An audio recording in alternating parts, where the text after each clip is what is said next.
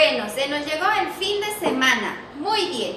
¿Se acuerdan que el otro fin de semana estuvimos haciendo, trabajando con el memorama de números?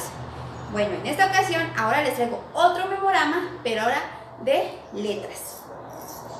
Aquí tengo la letra A y la letra F. Muy bien.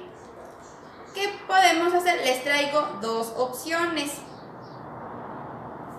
Les traigo la palabra como árbol y fresa. Empieza árbol con la letra A y fresa con la letra F. O la otra forma de hacer el memorama con estas es con dibujos. Árbol, fresa. Con cualquiera de los dos estaría súper bien. Por ejemplo, niños de primero y segundo de preescolar, podemos utilizarlo más con los dibujos para que vayan identificando el dibujo con el sonido y la letra. Podemos ir así empezando. Y ya en tercero con la palabra. Pero también tercero puede trabajar con esto. Muy bien. ¿Qué utilicé? Utilicé hojas de colores. Igual, ¿se acuerdan que la otra vez les dije que con el plumón se me marcaba y se veía luego la letra que había puesto, o el número, perdón? Le puse doble hojita para que no se note y aparte están más duritas. ¿Qué vamos a hacer? Igual, si lo queremos usar con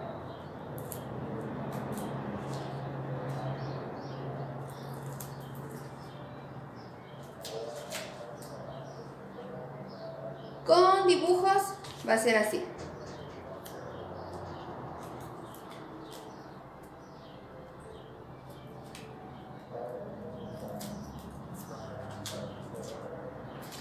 Muy bien. Igual pues la que sea. Por ejemplo, agarra, ¿qué es este? Un árbol. Vas a buscar, o bueno, primero vamos a decir, ¿con qué letra empieza árbol? Y acuérdense hacerle la entonación, árbol. Con la A, muy bien. ¿Qué letra vas a buscar? La letra A. Muy bien. Letra A. ¿Dónde estará la A? ¿Qué letra es esta? La A. ¿Árbol empieza con la A? Sí. Muy bien. Ya tenemos nuestra primera. Ahora,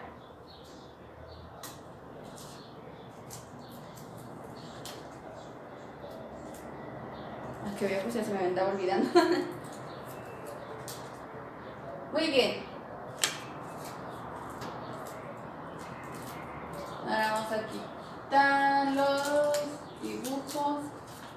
La fresa la vamos a quitar. Muy bien.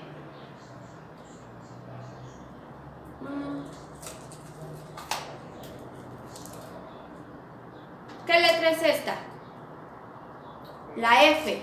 Muy bien. Vas a buscar una palabra que empiece con la letra F.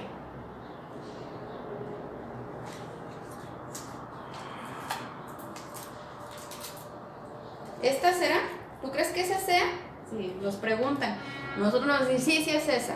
Vamos a dejar que ellos solitos nos digan. Y van a ver. Sí, ¿tú qué crees que diga ahí? Fresa, fresa, muy bien. F y fresa, iguales. Con su dibujo. Aquí está.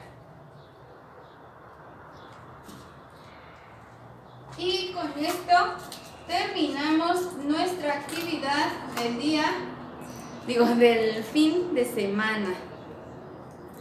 Sigamos trabajando con las letras, con las palabras y de una manera divertida para que nuestros pequeños se diviertan y aprendan. Bueno, Pues cuídense mucho y nos vemos el siguiente fin de semana con otro juego. Muchísimas gracias, hasta luego.